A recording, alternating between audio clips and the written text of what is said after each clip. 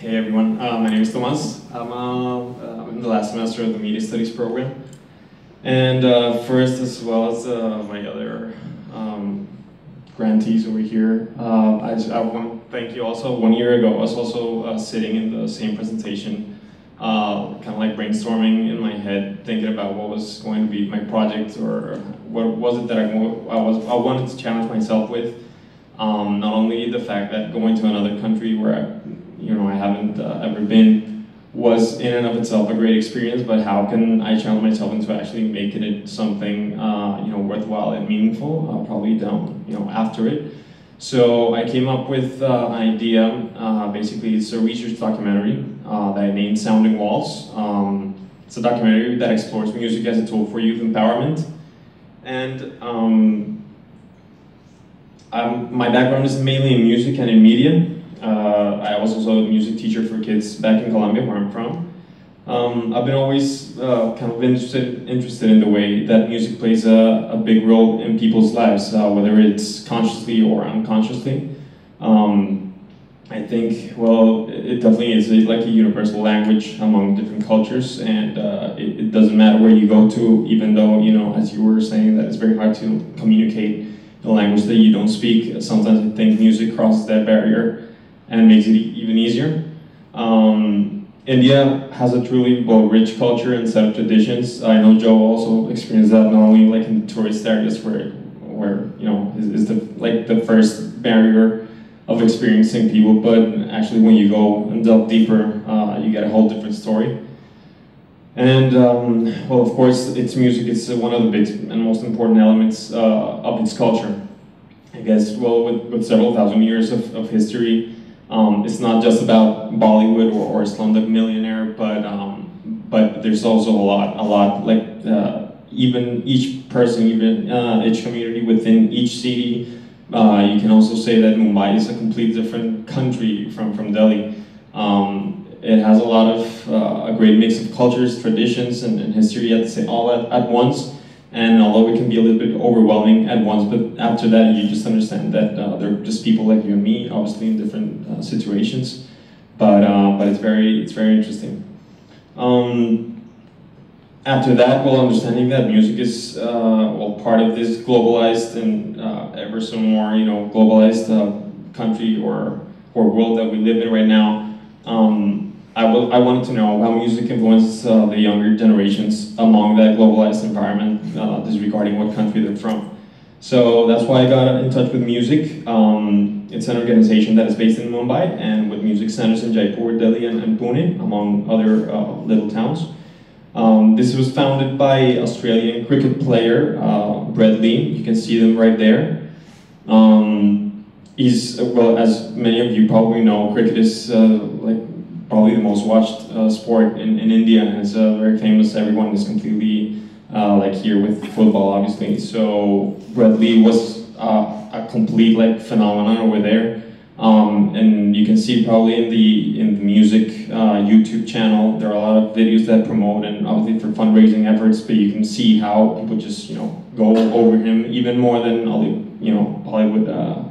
Bollywood stars. So one of the most important things that I considered when thinking about the project was that I wanted to document my experience. Again, I come from a music and media background. I like audiovisual projects. So I wanted to document this and document how music is actually a protagonist in these kids' lives. I started to think about what would be the best way of getting to know these kids and their experience with music and how it has played a role in their environment.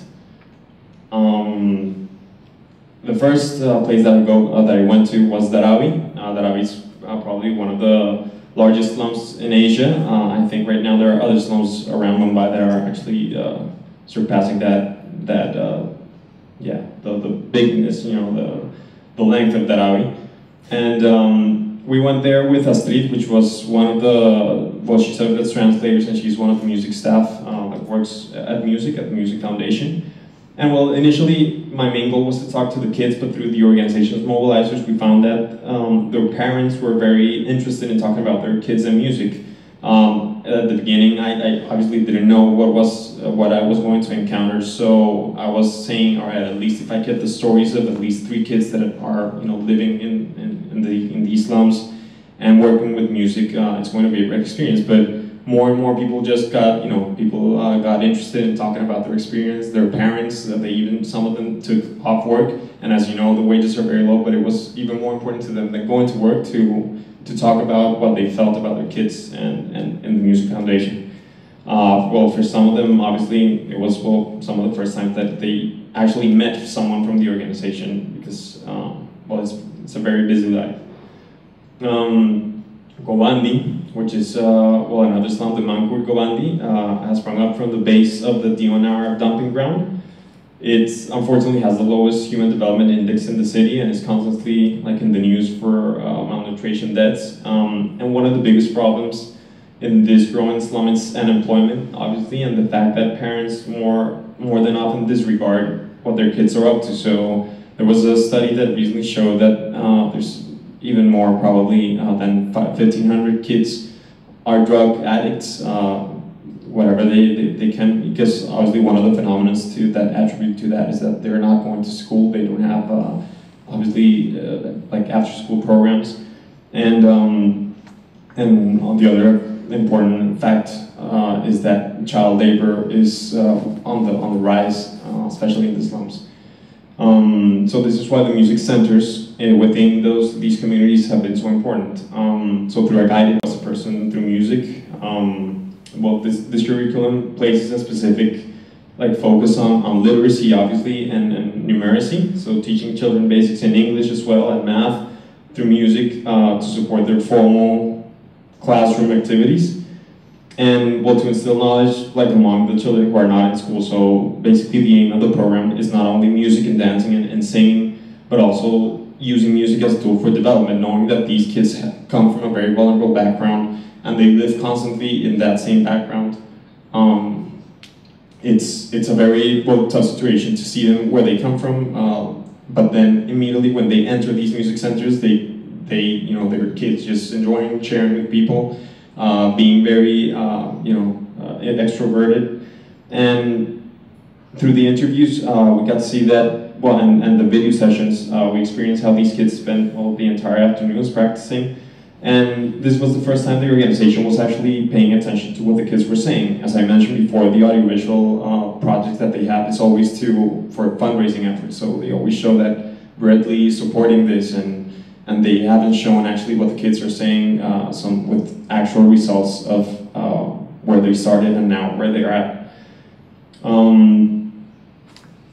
Obviously, as we were talking about India, India offers a lot of history and culture and tradition. Mumbai is a little bit difficult in terms of, I believe it's a little bit more chaotic, not only because of the traffic, but it's also very hard to take footage or film around the city, because especially after the terrorist attacks of 2008, you can't just take a camera out in the train station and take a cell phone picture. It's very hard. So I had to kind of manage my way into getting more footage, because I wanted to see how was the environment, not only a talking head telling, oh yeah, my experience in music is nice, etc., but also try to engage not from the version of the Slumdog Millionaire version of India, but also the normal city, how they commute, how they engage with people within the rhythm of the city and the rhythm of their own day-to-day activities.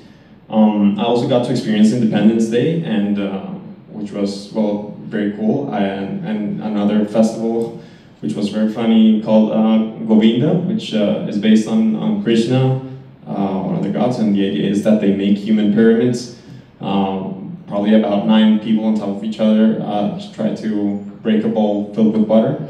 So it's a very super dangerous thing. I mean, I saw I don't know, in the span of 2 hours, probably 30 different human pyramids at the same time going up, and you can see, a 9-year-old kid just go down the floor, and then immediately just walking around. So I was like, oh my god, this is super dangerous. And he was the only one with a little vest, and I was saying, it didn't work. And the other one that I attended, that I was there to experience it, was Ganpati, which is when they. It's a 10-day preparation when they take their god, what's the name? the Ganesh, I'm sorry, yeah.